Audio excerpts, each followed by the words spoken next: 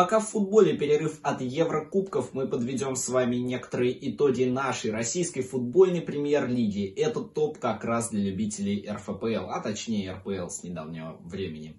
Это топ 5 футболистов, которые продешевили с начала сезона и на данный момент потеряли свои трансферные стоимости. Если хотите узнать, кто там, а там действительно интересные персонажи, смотрите далее.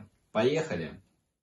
Антон Заболотный из ЦСКА подешевел с начала сезона на 40%. Главная задача центр-форвардов — это забивать голы, а с этим у Антона серьезные проблемы, как в чемпионате, так, собственно, и в кубке. Впрочем, и в подыгрыше партнерам Заболотный не блещет, да и оказать давление на оборону соперника в текущем сезоне он также не в состоянии. В общем, вполне ожидаемое падение для нападающего, отличившегося всего 2 голами за 24 матча.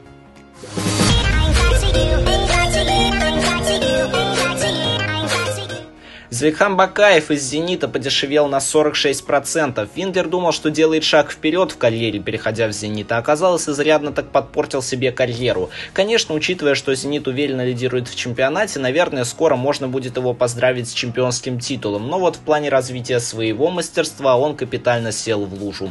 Его не устраивало игровое время в «Спартаке», не нравилось, что его не считали лидером команды, и все это он рассчитывал приобрести в «Зените». Ну и титулы, конечно, тоже. Но Бакаев за сине-бело-голубых играет из рук вон плохо. Его КПД близок к нулю, а на поле он проводит в среднем по сезону менее 20 минут.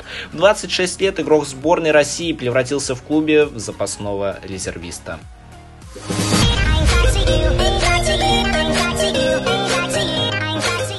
Даниил Куликов из «Локомотива» подешевел с начала сезона на 52%. После травмы колена, полученной еще в середине прошлого сезона, опорник все никак не может восстановиться. Точнее, не может вернуть себе ту игру, которая позволяла ему быть игроком стартового состава.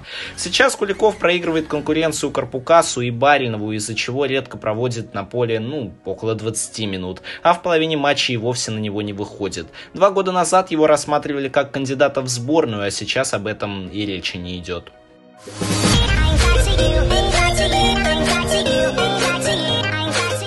Георгий Щенников — это уже второй игрок в нашем топе из ЦСКА. Он подешевел на 53%. Ветеран ЦСКА прочно засел на скамейку запасных и, похоже, уже смирился с этим. Травмы донимают защитника каждый сезон. Вот и в этом ему приходилось залечивать растяжения и мышечные повреждения регулярно. А процесс восстановления в его возрасте уже занимает немало времени. Как итог, всего 2 матча в составе за большую часть сезона РПЛ. И вот трансферная стоимость падает ниже отметки в 1 000 000 евро.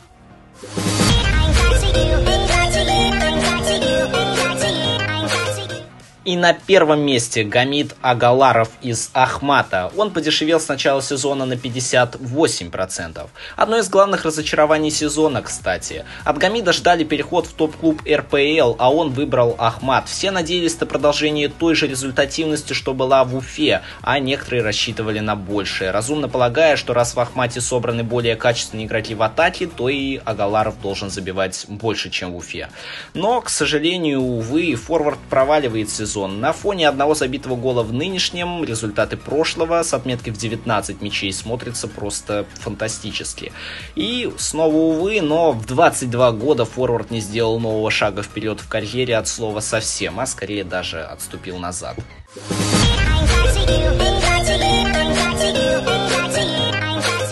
Ну вот и подошел к концу данный видеоролик. Надеюсь, что вам понравилось. На самом деле весьма интересные ребята, все довольно известные, но лично я при подготовке данного топа был весьма удивлен, что наши парни стоят настолько дешево. Но все-таки российская премьер-лига, поэтому ожидать ничего особенного и запредельного не приходится. Ну а с вами был ведущий канала Footbase Илья. Подписывайтесь на наш канал. Видеоролики выходят каждое воскресенье, каждые выходные, обычно в 10 часов утра. Подписывайтесь на канал. Весна за окном, чаще гуляйте. Всем удачи, всем пока.